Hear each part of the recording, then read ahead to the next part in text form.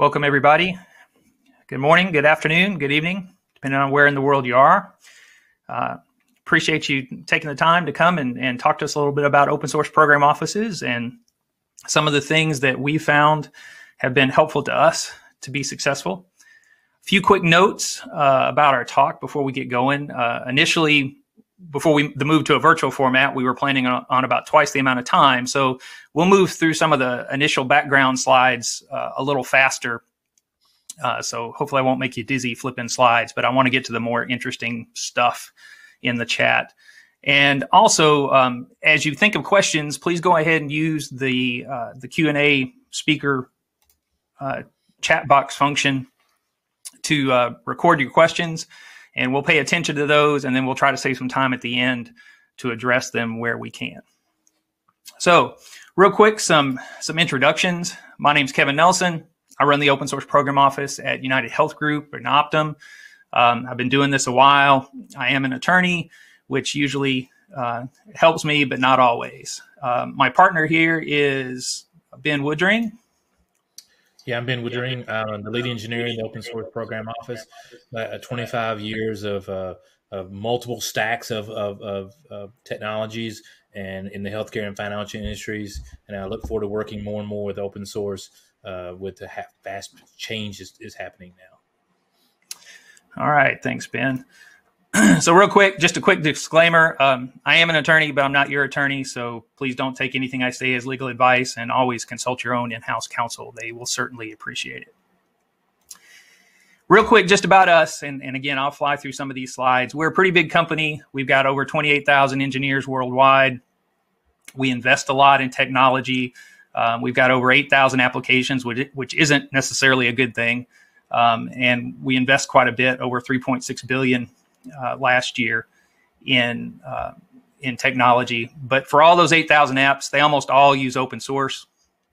So our open source program office is really important to our organization.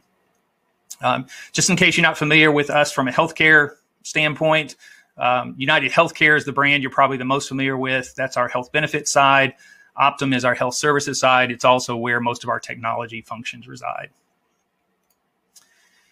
As far as where we fit within our organization, I just wanted to give you a quick picture. I'm assuming this is similar for most open source program organizations around the world, but just real quickly, we kind of sit in the middle. We formulate policy and process. We take legal and security requirements into context, and then we try to do a bunch of stuff with the information that we get, and we try to serve our constituent groups.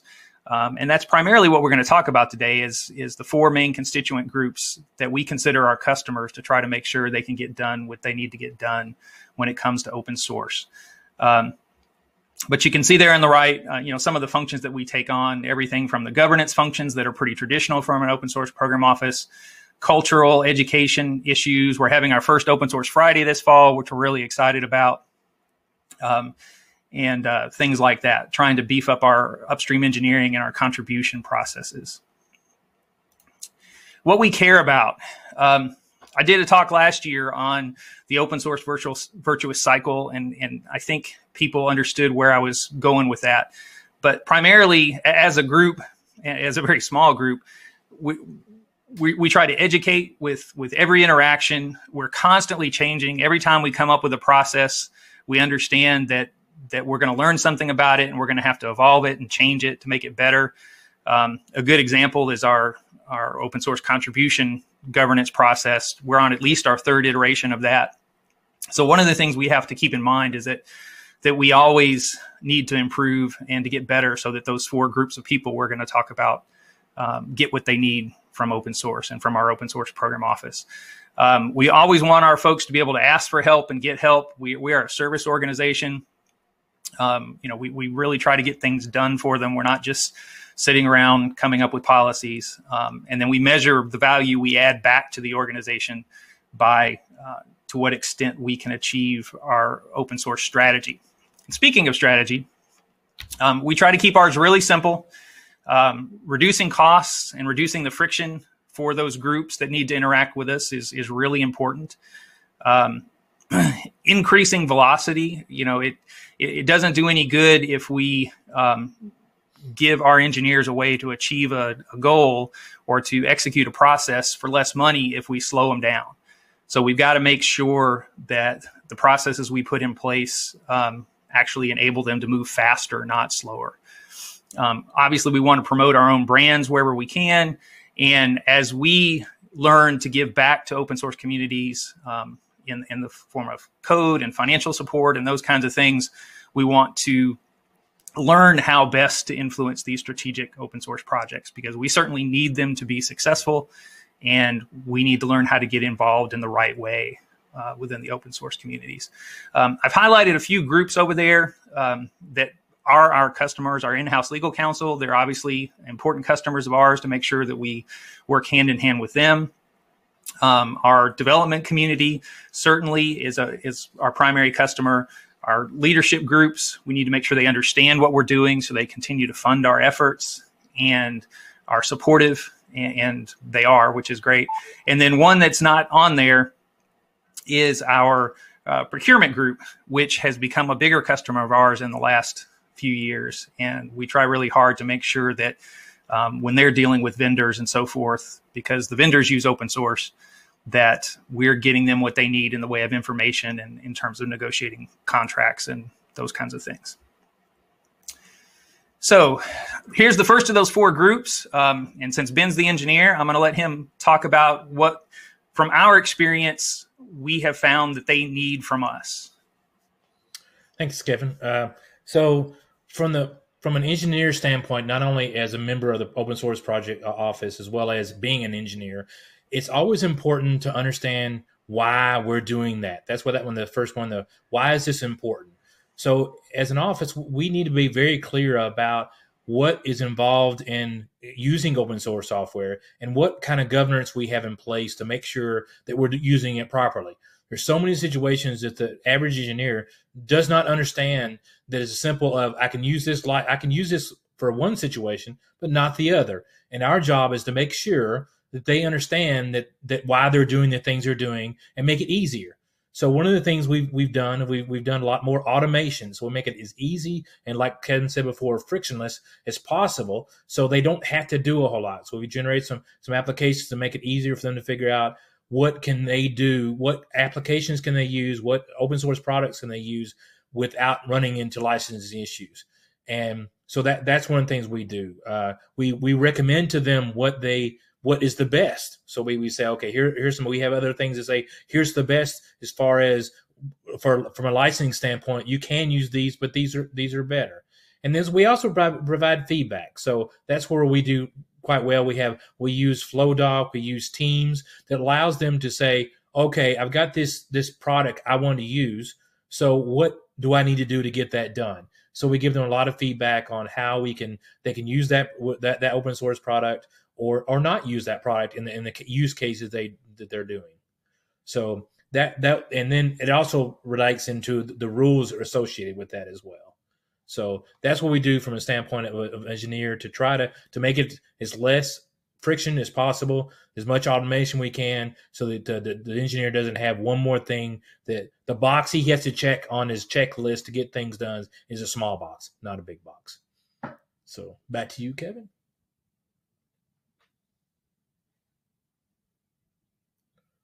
I can't hear you, Kevin. They're very concerned about is that we have any review processes that we've set up as automated as possible. We can't be bringing our attorneys to the table every time we've got a question about a particular use case and whether or not we're building a mobile app or we're building an API that we're going to expose to our customers or those kinds of things. So they want to know about automation. They want to know about how we're getting training out to our organization. That's one thing Ben and I spend a fair amount of time on. We build training classes. We record the classes when we deliver them. We go back and edit out all the extraneous comments, and hopefully we come up with a video that can then be shared across the organization. So we try to reuse them wherever we can. Our attorneys are always interested, especially as we've gotten into releasing our own projects as open source. They want to know, are we using contribution license agreements, and what does that mean? And is there do we have any problem enforcing those? So we have processes, and we show them how those work and get them comfortable with the wording and all those kinds of things. I also spend a reasonable amount of time looking at due diligence responses from merger and acquisition targets. We're a company that's grown by acquisition. We probably do anywhere from 30 to 50 a year of different sizes. And we're always trying to understand about the intellectual property posture of the company that we're pursuing, to understand how they've used open source, how they governed their use of open source, those kinds of things. So I get involved there. And then certainly when it comes to responding to our own customers for their request for proposals, I support our in-house counsel there to make sure that we're given the best, most transparent answers we can about how we provide our own products and services in the healthcare space. Procurement. I mentioned procurement, and I left them off that first diagram, but it's not because they're not important. They are really important to any large organization. And I get all kinds of interesting questions from procurement, and I have a good working relationship with them. But these are just some examples that I'm sure your open source program office probably has to handle as well. Things where you're trying to set up a new master services agreement with a new vendor, and they don't want to take any liability for the open source that they're including in their product or service. Or, they give us the kind of the sideways answer of, hey, we know this is GPL, but you just go download it yourself. Obviously we want to steer clear of those kind of intellectual property quagmires. Vendor warranty questions, making sure that we've got things covered. If we hire a vendor to essentially in a work for hire type situation, and they're building a custom system for us, we want to make sure that they're using the same rules for open source consumption that our own internal resources would have to use. And so usually there's some education there, and we have to introduce them to our tool set, and those kind of things. And then obviously any sort of downstream obligations, usually there's some education there to make sure that our procurement folks understand what our own obligations are if we're, for example, white labeling a product and passing it on to our customers. So we get into those sorts of questions too. And then finally, executive leadership, the fourth of the groups that we consider our primary constituents. Obviously they like the cost savings that comes with using open source as opposed to, vendor products. But traditionally, most of the folks in executive leadership positions are used to having, a large procurement office that manages vendors through a combination of master service agreements and work orders and all those kind of things. Well, how does that work with open source, right? They need to understand how the processes we put in place give us visibility into how we build our code. Do we really understand what's in our software? To what extent are we exposed to vulnerabilities? I think we finally gotten over the hump with leadership where they understand that in lots of ways, open source is more secure than vendor software because the community itself exposes vulnerabilities wherever they can. But everyone is still a little sensitive about, say the Heartbleed incident from, 6 years ago, and that sort of thing. So we have to make sure and pay attention on the vulnerability side, and we have to ensure that we have a good working relationship with our enterprise information security folks. Sometimes our customers do request a software bill of materials, even though we don't ship hardly any software. We do, mostly we do hosting, but sometimes they want to see what's under the covers. And so we have to make sure that we can provide that. And again, all of this, we have to be able to do at scale in such a large organization. So those are the four big constituents, the four big customer groups that we deal with through our open source program office. I assume that it's fairly similar across lots of organizations, but I thought you might be interested in knowing the ones that we deal with. So now let's talk about some approaches we use to try to deal with these different groups and to try to answer these questions. And we don't have time to go into a lot of specific examples. That's some of the things that I wanted to do when we had the longer format. But we can at least tell you about some of the higher level approaches that we take. The first thing that we always try to do is see if there's existing familiar tool for the group that we're trying to satisfy, so that we don't have to have them learn something new or adopt something new into their process. For example, this is just a screenshot from the front page of GitHub repo and GitHub Enterprise internal repo from our process for community contribution to open source.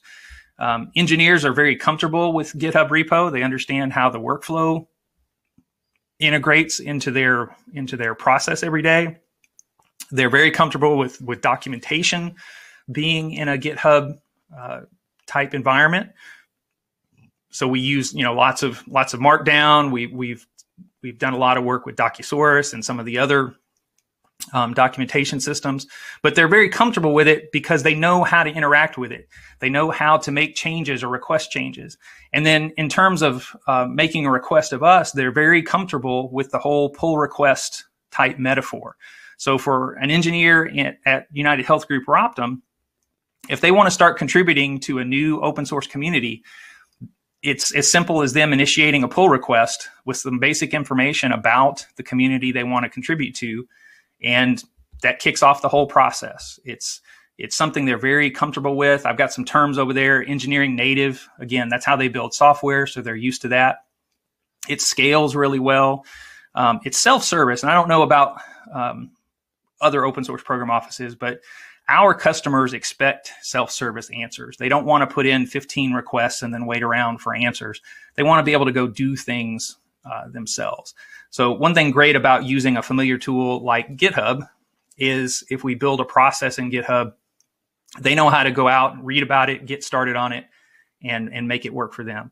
And then they can, even if they want to, start automating pieces of it on their own if they want to write interfaces to the API integrations that are exposed through GitHub Enterprise. And believe me, some of them do.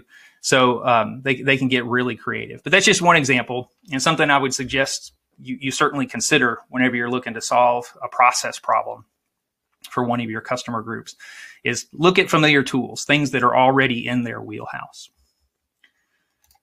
The next one, and it might be kind of table stakes for a group like this, we're at an open source conference, but be sure and check out what's out there, because the landscape is changing all the time. Certainly look at open source tools, look at active communities. One of the groups that I just recently in the last 6 months got hooked up with the Open Chain project, and specifically the Open Source Compliance Working Group of the Open Chain project.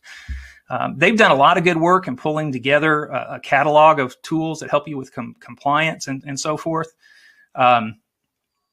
So don't just run right out and evaluate 10 different vendors that are going to cost you a lot of money.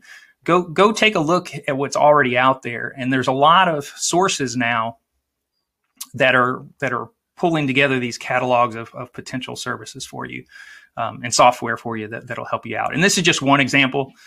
I like these folks. I think they've got a great way of going about their business, and it's a good multinational group of people. And so, again, this fits right within our comfort zone of self-service by looking at open source tools to help solve our process problems. Let's see. I included this one as a separate topic. It's still open source tools, but my point here is don't be afraid to integrate those open source tools into your native work process or landscape.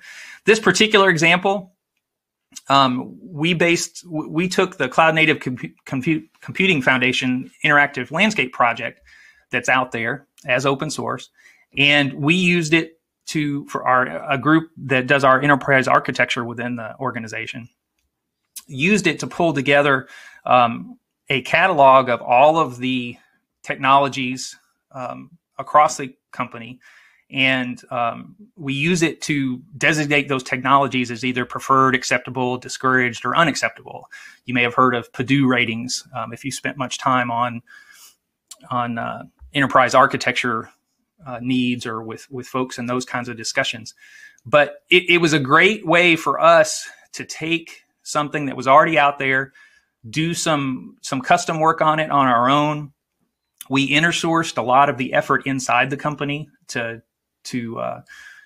get it to where we wanted, and then because we have processes for giving back to the community, they can then take some of those enhancements and new features and things that they've built, and they can offer them back to the Cloud Native Computing Foundation project if the project thinks it might be useful to them.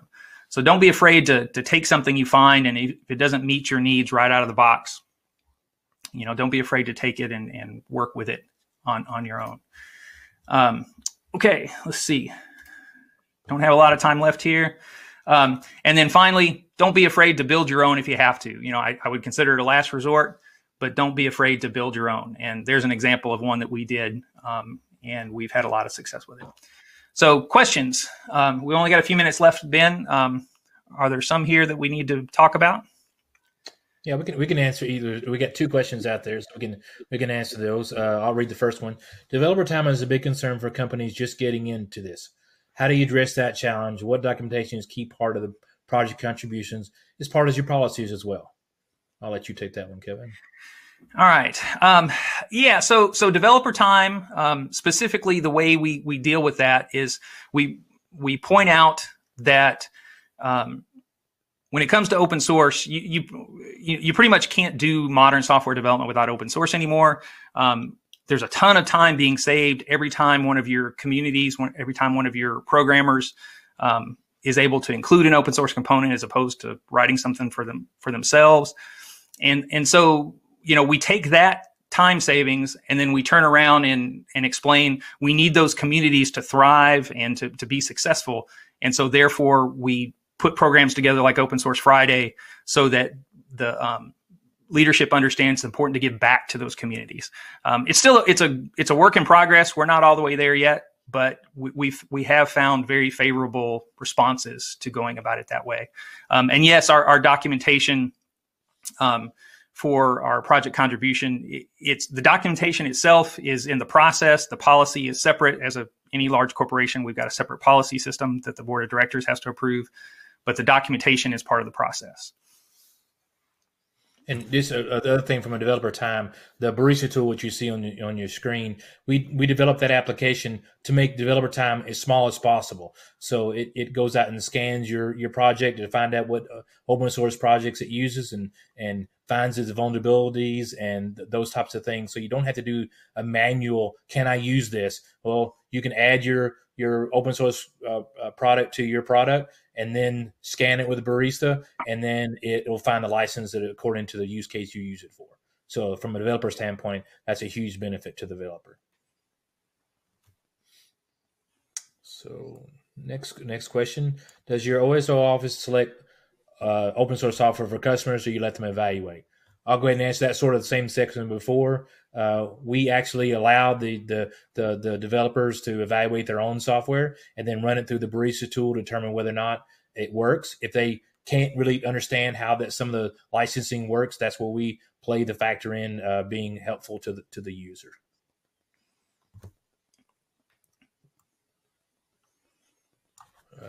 I guess another question. How do you identify and fix vulnerabilities in your open source software you use?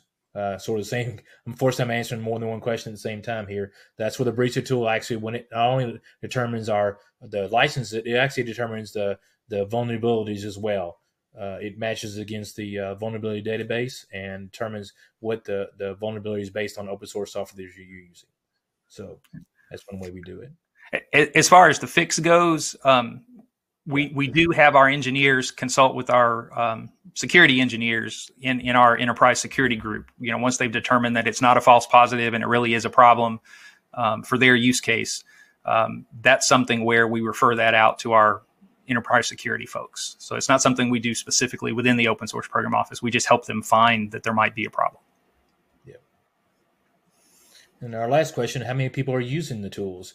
Not as many as we like them to, but as the information gets more disseminated within our organization, I think the engineers take it upon themselves to understand why that they, as long as we understand, give them the reason why they should be paying attention to the licenses and the vulnerabilities. They're much more vocal about getting those things done. And as we mature our tool, it makes it easier for them. And anytime they can do automation to make things easy, they do. So it's getting more and more people for sure.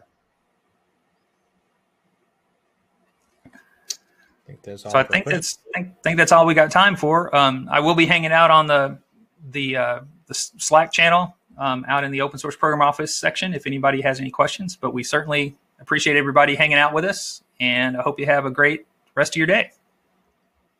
Thank you.